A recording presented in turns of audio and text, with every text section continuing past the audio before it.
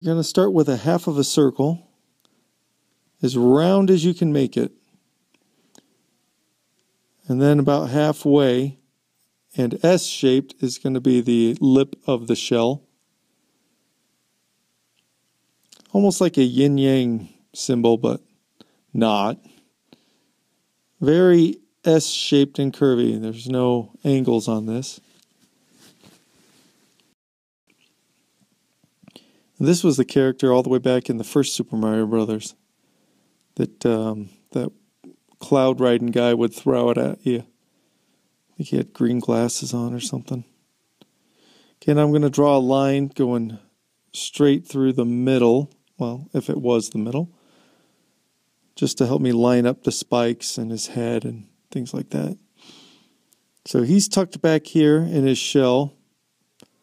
Defensive. He's got pretty big angry eyes as well. So just sketch these in pretty lightly. Give him a few eyeballs. And his face is real simple. It's just kind of a round nose. Not much to it.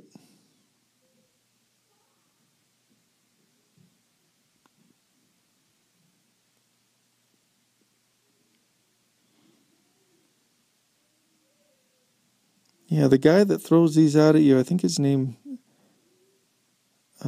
what is it? Sounds like Lakita? That's that hotel with those weird commercials. No, I can't remember the real name. Lakita, it's not it. Whatever. So we give him some turtle-ish feet.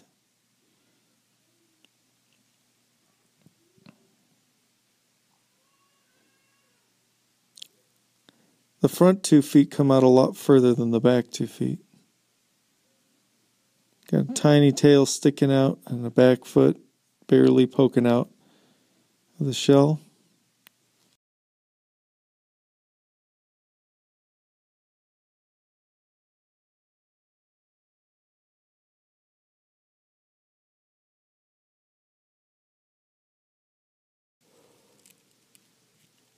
And put in his front leg with 3 toes, little claw toes.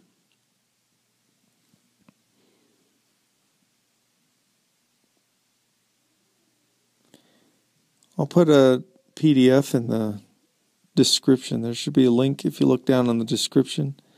You could print this out. One thing I used to do as a kid is I would tape pictures to the window and then tape another piece of paper on top of that and practice tracing. Tracing is really helpful for learning how to draw. You get used to drawing curves. So don't feel bad about tracing. Do it all the time.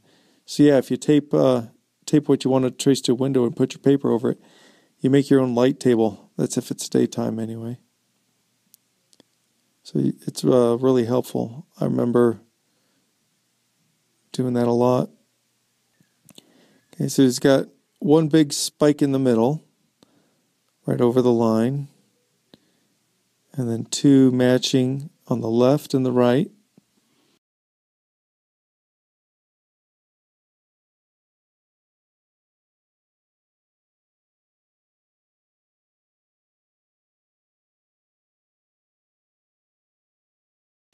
And he's got another spike down the line. The rest of the spikes are going to be hidden by the shell and just kind of barely poking out there. All right, that's it for the sketching. Now we can fill it in. I'm going to speed this footage up a bit. Right now I'm using a fine line marker for all of these tiny bits here. Now, the quality of the paper you use really will make a difference. So if you get a porous paper, a thin paper, your markers will bleed. You won't have nice crisp lines. But if you buy a thicker, higher quality paper with a nicer finish, if you're using a pen, you'll have crisper lines.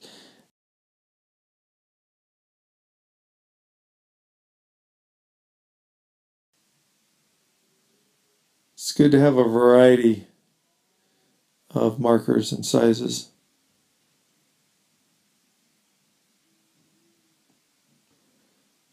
What's nice about drawing is it's pretty cheap. It really doesn't cost you much, and it's a lot of fun.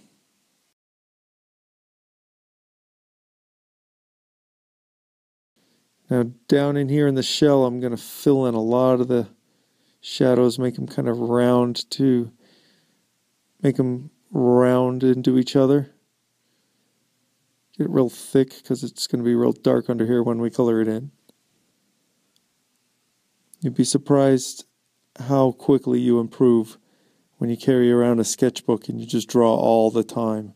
Doesn't matter what it is, just copy what you see and have fun. I know it's hard because you always think, I'm not good enough, I hate my pictures. At least that's what I used to think. You know, I was kind of happy with a lot of the artwork that I did, but I could always see where I wanted it to be better. And I always saw people who were much better than me. But it doesn't really matter if people are better than you because you keep improving. And even if you just look back at what you were drawing 1 year ago, usually you're going to see a pretty big difference. I'm just using Prismacolor pencils, colored pencils. And you can actually blend the colors pretty easily to make them look really nice and soft. Get a good gradient, and I often go over it with a white to smooth things out. To change colors of a colored pencil, you want to put down the main color first and then either add dark or add light because you kind of got one shot to alter the color, to bend it either darker or lighter. You can't just keep going over with different colored pencils and change the color.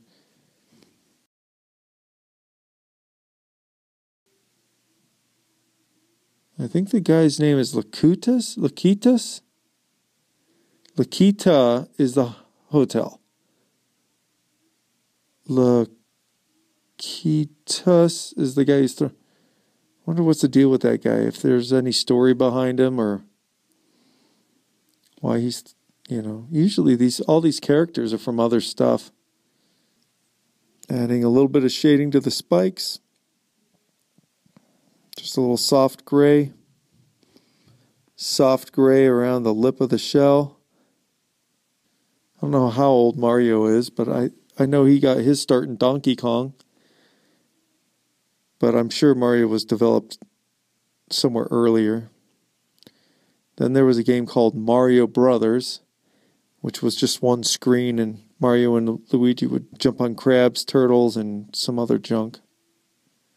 And little fireballs would come out of the side.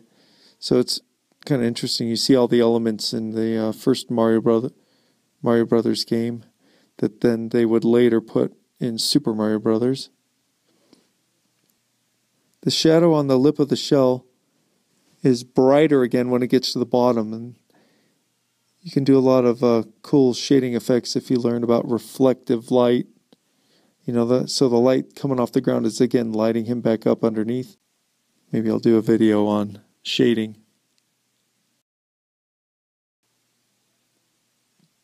Now I'm going to really darken them up with a dark brown, get a lot of the shadows there.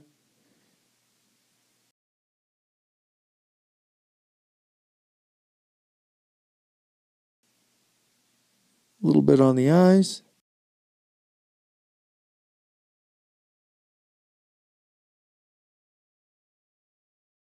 Don't forget to print out the page in the description, and you can draw along and keep practicing.